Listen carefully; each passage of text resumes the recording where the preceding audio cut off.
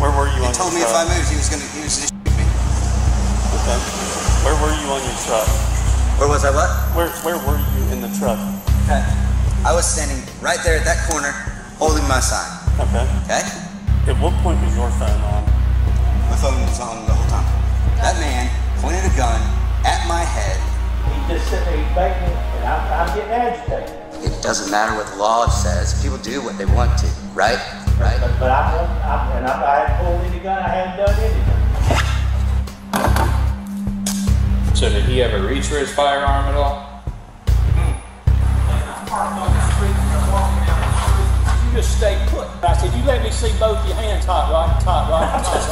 And he's sitting there just enticing me to do something.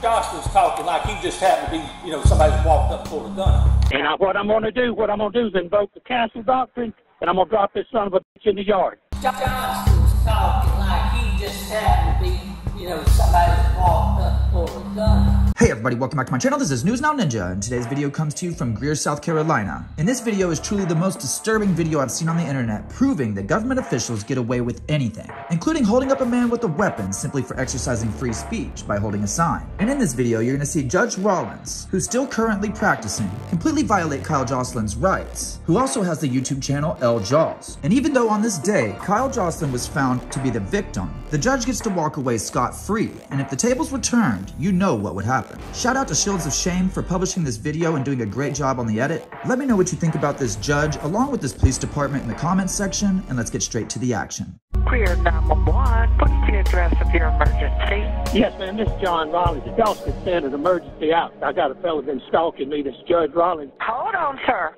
Okay. And who is stalking you? Jocelyn, man, and you need to send the police out here immediately. Okay, it's going to be just a little bit. We got something major going on, so it's going to be just a little bit, but I'll get it won't be long. This gentleman, he's been stalking me, Sled's been involved in it. I'll get somebody as quick as I can. And he's already been stalking me, and he's waiting for me when I come back from court in front of my office.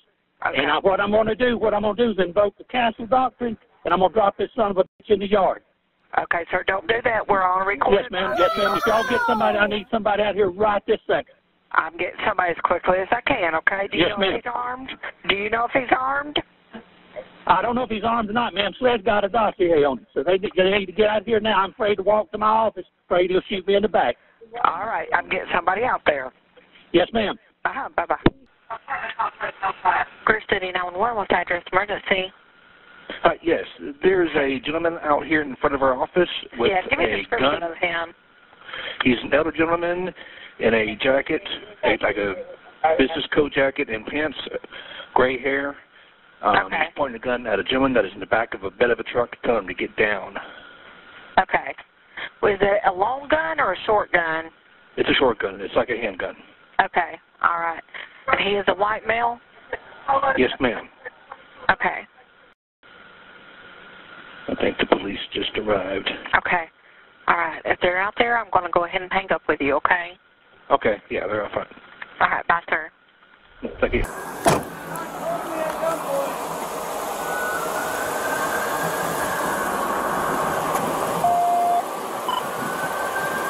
All the units 317, I need an individual coming in from Maine. Individual in the truck says he's got him at gunpoint.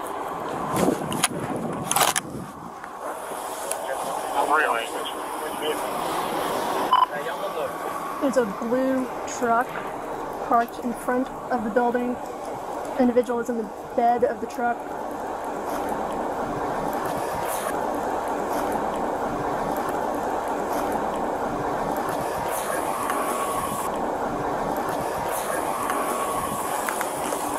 I'm on hold with the police department. Should I just hang up?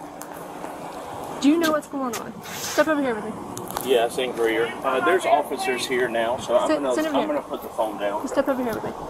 Thank you. I don't know what the hell's going on, but I'll tell you what happened. Hey, this guy's losing his shit. The guy. So I was walking down here. The guy that's in the bed of the truck was in the truck, and he was holding a sign, and they were talking about something. And all of a sudden, this guy realized when his jacket came up that he had a gun in his holster, and he pulled out his gun and started freaking out. got you. Hang tight here. Call the police. Call the police. Just hang tight here for me.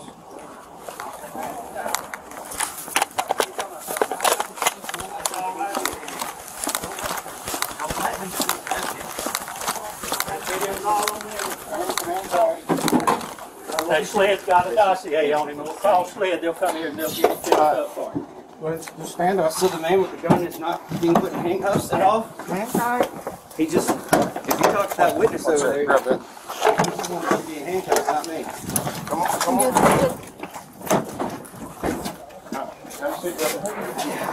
I'm in my car. I was just walking by. Okay, gotcha. I just saw it happen. So you only need to ask anything.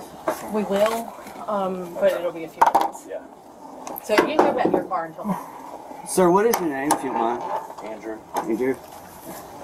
You can go wait in your car. You don't have to stand right here unless you just want to. I mean, just to put in a word real quick, this gentleman is the one that attacked him. Okay. Yeah. Gotcha. So, but Right. he's a judge, so that's why they're taking his word. That's why he's. We have a job to do. Sir, you come with me. You go in your vehicle. Yep. Yeah, you go to your car. It's right here. Sir, what are you picking up? Like, This officer. okay. I think you need to disarm him too. Hey, Ash. Yes, ma'am. This aggravated assault is what just happened. Go with her. Does he have a 49? If he does, you need to get it. No, sir. Put your hands on your head. Okay. Put your hands on your head. Up where it is. In this pot now. Yes, ma'am. Okay. In the pants pocket right there. Okay. Here's the holster for you. That's fine. Just keep your hands up, please. I am.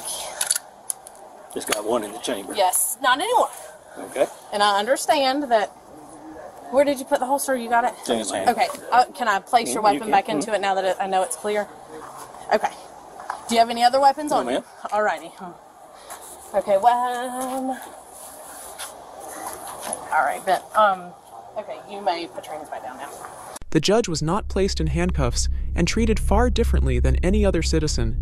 It is important to note the gravity of the offenses the judge just committed. Holding someone at gunpoint outside a courthouse because the judge dislikes their critical signs constitutes assault, battery, and false imprisonment, violating the individual's rights and constituting an abuse of judicial authority. Such actions undermine the principles of impartiality and freedom of speech guaranteed by the First Amendment, while also breaching judicial ethics. Consequently, the judge could face legal consequences, including criminal charges, civil lawsuits, and disciplinary action, while the affected individual may seek remedies for any harm suffered. I do have your This fella, they've had dangers with him in Landrum. He was up at Landrum, had to call SLED on him. I come in today, I've been at Union all morning. I come in, I park up there, and as I'm walking by, he speaks to me, holding a sign, saying something to me. He's up in the back of that truck. I'm afraid to walk past it because he's got a gun on him. Yes, sir. And he's been stalking everybody, the solicitors involved in this stuff. And I told him to let him keep the hands where I could see him. I called the y'all to come down here, take care of it. Yes, sir. He starts to get out of the truck. That's when I see his gun. That's when I grab him and pull him to the edge of the truck and pull my gun, because I don't know if that crazy son of a bitch is gonna come out and shoot me. He's done been up at the police chief's house at Landrum, parking out front, stalking him. Yes, sir. And everything like that. If you call SLED, they'll let you know what you're dealing with. Yes, sir. It was aggravated assault. I'm just dealing with you, okay? Well, let him do it now. Is that all you have? You're keeping it.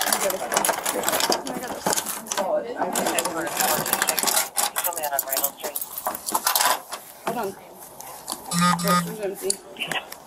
Not anymore. Arm a job. Women can do that to men, but men can't do that to women? Absolutely. Really? Y'all got it, man. Nobody else in the truck are associated with the truck. No. Do you have any other weapons on you? All right. I shouldn't be in handcuffs. Well, we gotta figure out what's going on. Yeah, you need to talk to the witness. Why isn't anyone talking to the witness who saw it? We will, sir.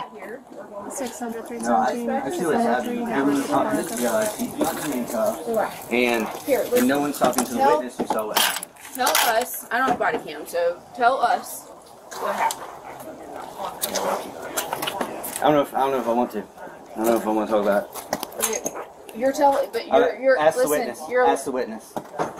You're also a witness because you're He's here. volunteering his statement. Okay. So what you're telling me is you don't want to tell me what happened. I told you already. The man pointed a gun at me. Okay. Why are you here? How do you know him? All that good stuff. I'm holding my sign right there. Okay. Standing in the back of my truck. Okay. This is your truck. Okay. Got it. Public parking space. Got it. Public road. Okay. Says John M. Rollins is a thug who doesn't know the law. State versus Hannaford. Okay. The man sent a cop out to try and prevent me from sitting in a public parking lot. Okay? Now, the law, South Carolina Supreme Court, says State versus Hannaford, you cannot be trespassing from public property where the public is normally allowed to be. Okay. So, I'm here with my sign, letting everyone know that this judge doesn't know the law. Okay. 0627. And so he came and he started calling and saying that I was stalking him and threatening him, and he started, shaking real bad and talking about gun and stuff, and said he was going to put a bullet in me. So I said, all right, that's it. I'm going to leave. I'm going to leave. And so I went over here and I stepped down on my tire. He was over there. He ran over here, grabbed me by my belt, and started yanking me down. Like out of the side. Out of the side of the truck. Okay. And then I got back in the truck. Okay. And that's when he said he saw my firearm in the holster. He pulled his gun out and kept it at my head and told me not to move. Okay. Okay. So what office did he come out of? Where did he come out of? I don't know. He came from that way. He came from that way. Okay, so where does he work normally? Why did you choose this location? His office is there. Okay. We work with people in Greer, so I thought everyone should know. I'm going to go in there just a second. Thank you. Just let us get all the sides. We're going to talk to them, the witnesses, and we're going to talk to him. I know how this goes. He's a judge. He can commit aggravated assault. Being a judge doesn't exempt you. Yeah, he's got that. Exempts you from a whole lot. Probably you don't need any additional units on Randall. It's insane. And why are you running my firearm? That's from your 10-4. You have the right to run my firearm? Yes, sir. You do? What law is that? Yeah, can you tell me where my phone is, please? That I don't know. It's not right here. I really hope the judge doesn't have it. Oh, is that what he handed me? Did he hand me your phone? He handed me something. Yeah, okay. I think he had. Yeah, Right here. Okay. That's specific. So No, you're not going to touch your phone. Why? Because you're in investigative detention right now, and you're not allowed to mess with it. Okay, Why is the judge not in investigative detention? All right, so keep in mind that the judge gave that officer the phone because he took it from Kyle while he was holding him up. And also keep in mind that the officer is not allowing him to look at his phone to make sure it's still recording. And the only people that had a hold of that phone was the judge, this female officer, and Detective Westermeyer. And for some reason, by the time he got his phone back, the video had magically disappeared off of it. I am dealing with you. All I know is that when I got here, you had a firearm. Nope, it's because he's a judge. You know why. He lost his mind. I thought he was going to kill me. I thought I was dead. He had that gun pointed at my head. He had his finger on the trigger, and he was shaking 3 inches away from my face. All I did was I drew my gun, told him to stay put till y'all got here. I called 911. They said it might be a minute or two. Yes. And then another gentleman called 9. Yeah, I understand. Very, very active. I understand. But another gentleman called 911 too. Yes. Okay. I'm not playing around with the the gentleman in the blue Chevy up? I don't know what car he's in, but the fella had like a ball cap on Probably need to it. get a statement from our witness up there. Yeah, maybe all he saw was me grabbing him out of the truck. Sure. And then we'll get a statement from Do him. you have any ID on you, sir? Yeah, I didn't know. I'm reaching in my pocket. Yes, sir. I didn't know anything about him being there until I got right beside him and he Where said something. exactly is your office? Right there. Okay, that's what I So thought. he may have been out here all day. Because Right, nobody, and we don't unless know. he's called and found my schedule or whatever. Yes. And he's sitting there waiting for somebody to come up. And then he says something to me there. And by that time, I'm right on top of him. I Yes, can't sir. go nowhere. And I'm not be damned if I'm going to turn my back on him. And he's been armed. He's been armed up there at the courthouse. So maybe let's add a little bit more distance now. But he don't need to go anywhere till y'all talk to Sled. Do you know if he was recording at all? Oh, yeah, he recorded all of it. Drew, hey, this is Judge John Rollins at 864-630-0753. Jocelyn just jumped me at my office, waiting on me to come in from court with a sign and had a gun on him. When he tried to get out of the truck, I didn't know if he was going to hurt me or what, so I grabbed him and pulled him to the edge of the truck and pulled a gun on him till the police got there. Greer Police is involved in it. If you could give me a call or call the Greer dispatcher to get you to the boys that's down here, it'd be great. Thank you.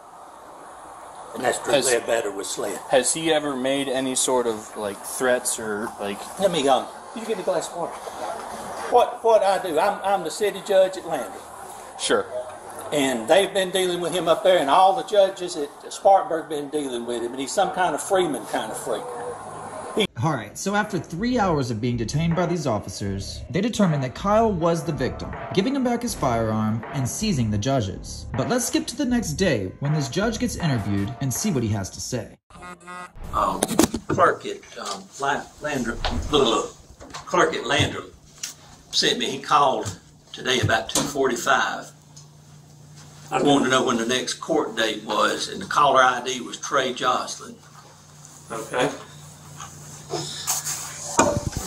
And then, while I was up there, I was getting my reports and stuff because I'm going. Mary Barnett told me to get from y'all when we get done with the reports here because I'm going to get a harassment order.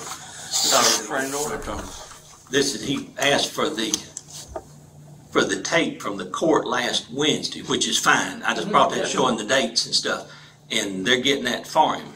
They didn't give it to him right then because they got to cut it up, you know, cut it all that stuff. It takes time. So, and he gave him a bunch. He gave him a bunch of lip at the window enough where the chief came up and was taping him. Yeah. Just that mouth running, and he left after that. The next day, he's down here in front of the office. Like I said, I didn't know he's out in front of the office. Did you see him? I had seen him. Yeah, I'd seen him on that day. Well, I didn't know because we used the back door, so there wasn't any reason for me to go looking for anything. Sure. And the next day, of course, is when the incident happened. Okay, so start with me from the beginning of that because I know you probably told that story till you're sick in the face, and you know. Well, let me lead up what led up to it. I think I'll catch the rest of that afterward. Okay. But let's just hit to and to start with, I don't know this fella. I've never had him before me in court other than that Wednesday when I told him to leave. Sure. And so I don't know. It's not like I sent him to jail or something. Yeah. Or we'd have any animosity to me to start with. So I don't know what all this is about. Good morning, Judge. Do you have a ticket, sir? No, sir. I'd like to swear. Well, you don't, sir. We don't swear out warrants here. This is a courtroom. If you need a warrant, you need to talk to the police about swearing out a warrant. It says I can ask a municipal judge. No, sir. I don't investigate cases. Well, I'm just swearing out a warrant. I'm not swearing out any warrants. I don't investigate cases. I'm holding court here today. Okay. Well, the municipal judicial handbook states that a citizen can swear out a warrant to a municipal judge. Sir, I'm not arguing with you. We're not swearing out any warrants. Okay, so who did you say I need to do it to? I don't know. I'm not doing it here. Okay. Have a good day. All right, thank you. Yes, sir. Is this hearing recorded? Sir, let me explain something to you. I don't know why you're here, don't care why you're here, but you're not going to disrupt my court. So my suggestion to you is to leave, and if you don't leave now, you're going to jail. Thank you, sir. Yes, sir. Have a good day. Good. So when we get up there that day, though, I've already read the thing, the Bolo thing. They me at Landrum because the chief of them thought I needed to know because he's going to be coming up there. And then when we told him to leave, he left, but he sat where I could see him, and he could see me sitting on the bench from where he was at outside in the courtroom. Well, I don't know if you've been up to Landrum, but what they've got, they got the building, and then there's a space, and maybe where you can pull in parking, and then there's a little street, and then and by a little street, I'm talking about it ain't really two lanes. It's a one lane kind of. And then there's the main parking lot over there. That's the city parking lot, and he's about 2 parking places into that, with his truck facing this way, where the driver's seat is looking in that door, where I'm at. Okay, so was he in the truck? Or? Well, when he left, he went and got in the truck, and we were finishing up some stuff, so I figured he'd get on his phone or do something and then leave. Well, we were in there getting our stuff, get about 15, 20 minutes, and he's still sitting there. And I'm not going to leave my truck sitting out there too, so I'm not going to just go out there and watch him follow me home, because he didn't follow the highway patrolman home. Yeah, did they give you that the same day as he made that, the Sled Fusion Center pamphlet or whatever with his face on it and stuff? They gave me that morning. After, when they knew he was coming When he knew he was coming to court, yeah, they gave it to me that morning. How'd they know he was coming to court? He told me he'd probably coming to court. Okay, so he called ahead. Well, not so much called ahead, but they dealt with him, and he said he was going. He told them something. He's going to come get the judge to get a warrant, kind of thing. Okay. And I'm only up there one day a month. And I'm only up there one day a month. So that would be the day I'd be up there. Sure. And that very morning too, they done found him sitting out in front of the chief's house, scoping his house out. So we knew something was going on. Sure. So, but as long as he could behave, he's public. You know, he didn't have no business being up there because he didn't have a ticket or nothing. Yeah. But he came in and we're holding court. He comes in and he's dickering with Levi Beaucamp up there about taking his phone. Levi told me, you leave your phone in the car, and he's getting with me. I don't have to leave my phone in the car. I said, sir, is there a problem? He said, he's wanting my phone. I said, you take your phone, put it in the truck, or you stay outside with it. We're holding court. And he went on outside and put it up. And he come back in. When he come back in, he quiet, didn't do anything. And he sat back at the back, just watched. He had his hand in the lap and just watched. Okay. And he was fine. Like I said, there was nothing to that. Then he come up and wanted to have them warrants issued. I told him, sir, we don't issue private warrants in the municipal court. Well, what is that for? What were the warrants for? He was wanting warrants against the officers there in town because they had dark windows. Okay. Just crazy stuff, you know. And I wasn't gonna get into it with him. That's why I told him you just need to leave. And because I knew what he'd been doing with everybody else, you just need to leave. And I running him out. Will you Supreme Court this? And I said, sir, you need to leave before you go to jail. So he was referencing a Supreme Court case. Decision, And I said, you just need to leave before you go to jail. And that's when he went out there and he didn't leave. Was he causing a disturbance in the court? In the courtroom, was. Okay, for you to be able to, for you to, I guess. Not really. For you to threaten him with jail. You know what you have to do on the contempt is you have to tell him, you know, you're getting disruptive. You need to cool it. So he was actively disrupting court at that point. And then when I told him, and there wasn't a reason for him to be there, so I'm not going to. We don't have questions from the audience, you know. So it's time for you to go. Sure. And he didn't, and he's sitting out there playing creep games like he's doing with the highway patrolman, and all of it was in that letter. If you get there, sometimes you park back. So I go to the alleyway to park in the back. Them boys have opened that new appliance store there, so they had their truck parked there and blocked everything up. So I said, shoot, so I backed up, turned around, and there was a parking place in the corner parking lot. So I parked there sometimes too. So I just parked there and I backed my truck in and put my blinds up and everything. And I had I ate a sandwich on the way back, so I had an Arby's bag and I had an Arby's cup. I had my water, my little gray jacket I had on when you saw me, had it on, and I stuck my water bottle in my pocket. And so I got this hand free. And so I'm walking up the street, and at that time of day, the sun's awful. Okay. And I've got bad eyes anyway, and the sun's awful, so and these glasses turn dark. So I'm walking, and I'm not paying any attention, but I see a fella in the back of a truck there, and at the bike store, that's not unusual at the bike store because they unloading bikes and stuff, all that too. So I'm not looking for him because it cooled, you know, it cooled off. So as I get right, I'm walking down the sidewalk. You know, it ain't that wide. Yeah. So I get right where that truck bed is, and he's like down like this, and I don't know who he is or paying much attention to him. And right as I get to the side of him, I hear, you weren't expected to see me here, were you, Judge? And I stop, because I don't know where he is at that point. You know what I'm saying? It's like a voice. And I turned, and I see who it is. I said, Mr. Jocelyn. No, I didn't. And like that's the wall. And so he can touch me where I'm standing right then. Sure. And he's right up at the edge of the thing. And he had that placard kind of holding it, talking. And I wasn't paying long. I could see he was holding something. So I just stepped back to the wall and I said, no, I wasn't. And I said, "Do you remember what he was saying as he was talking, or well, just like you wasn't expecting to see me, were you? Kind of just a smart ass kind of thing." And so I said, "No, I wasn't." So I'm gonna get a picture of you, and I'm gonna dial 911 because I'm more or less trapped there then because I can't. That came out. They've been dealing with this asshole since about June. Well, by that time I'm as close from me to you there, so I just back up against the wall.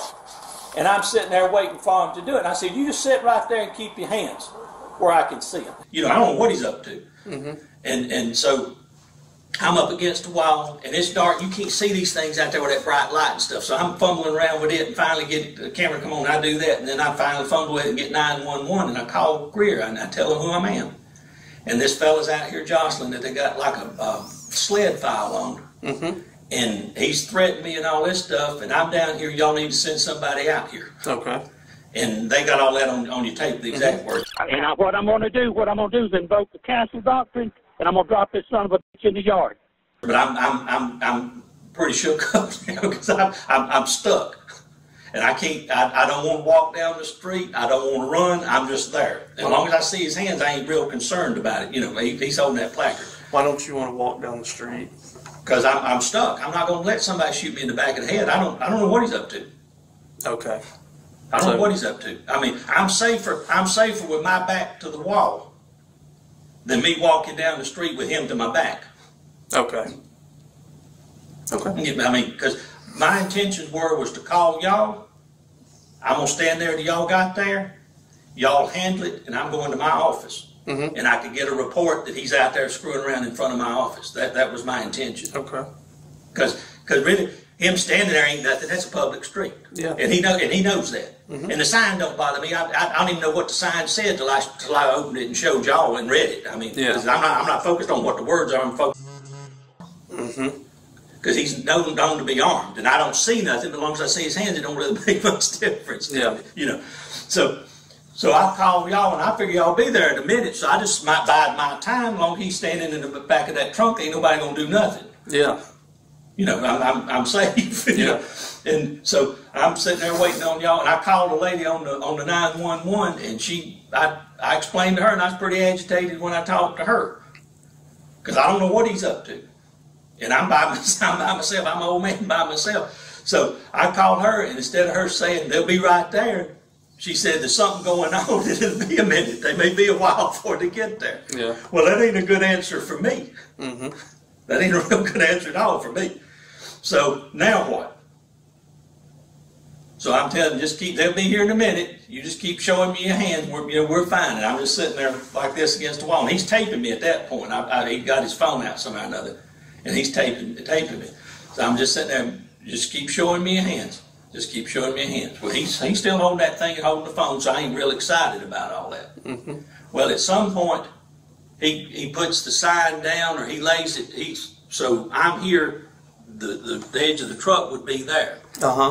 And he's starting moving around in the truck now. Now, I don't know if he's trying to leave, trying to get me, shoot me, or what. Because if he got on the other side of that truck, he could have got me real easy. And there I'd be. I'm in the open then.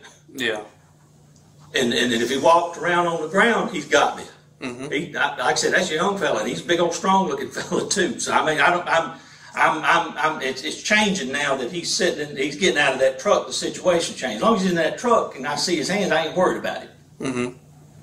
So, and y'all supposed to be there in a few minutes, but I'm hoping. 'Cause I don't know what's going on. She just said there's something else going on. So I don't mean that meant we'll see you tomorrow or what.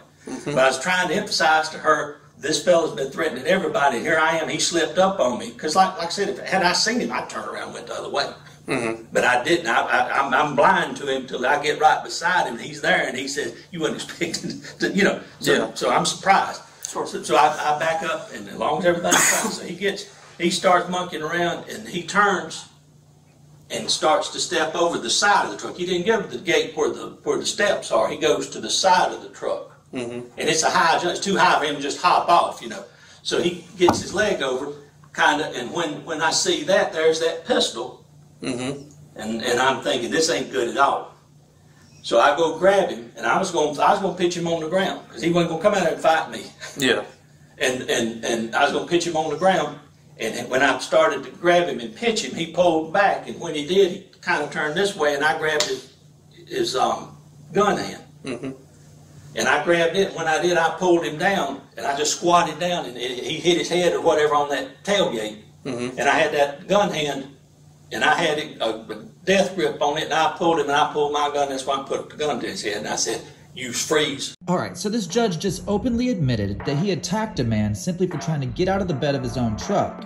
But not just that, also admitted that he drew a weapon on a man for having a holstered weapon and put it to his head. It also seems that he's lied multiple times during this interview. But let's go ahead and jump to the phone call that Jocelyn received from Detective Westermeyer after they did their investigation. Going to charge him? Why do you not believe why do you think he didn't commit a crime?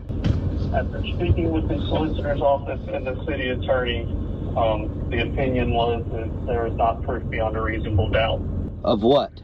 Of being convicted of a crime, sir. What crime, though? It doesn't matter what crime, any crime. There isn't proof beyond a reasonable doubt. So you have 3 witness statements? I believe I have 2, yes, sir. And you have videos? Yes. And 911 calls where he's threatening to shoot me. I know it's not what you wanted to hear. Well, you gotta listen. In the police report, he says, in the police report, he even says that I did not threaten him. I did not reach for my firearm. He had no justification to put a gun to my head. He does say that you did not threaten him and he did not touch his firearm. Yes, sir, you're correct. So what reason did he have to point a gun at my head? Comes out of, I believe his statement was he was fearful, sir. But you can. He said I already did. Y'all keep denying him. Well, sir, now the case is closed. I believe that will no longer be an issue. Like I said, I know it's not what you wanted to hear. I hate to be the one to tell you, but it is ultimately my job to tell you. So, well, you think you're doing the right thing because you said ultimately it's up to you whether he gets charged or not. So you don't think you're doing anything wrong. It is ultimately my decision, sir. Yes. So, so anytime I'm fearful, I can just put a gun to someone's head? I'm not going to answer hypothetical questions back and forth, sir. I completed a thorough investigation impartially and used 2 independent legal sources to form an opinion. Like I said, sir, I'm sorry. I know this is not what you wanted to hear. I can obviously tell you're upset, but unfortunately, it doesn't change where I'm at. But I do believe FOIA requests will be granted due to the case being closed now, sir. Alright, I highly suggest everybody get over to the Shields of Shame channel, who put together a part 1 and part 2, almost totaling to 2 hours of video covering this story. Also, get over to El Jaw's channel to show support, let them both know that News Now Ninja sent you. Remember that we all have the right to redress, and if you choose to do so, please do so peacefully, and I'll see you on the next one.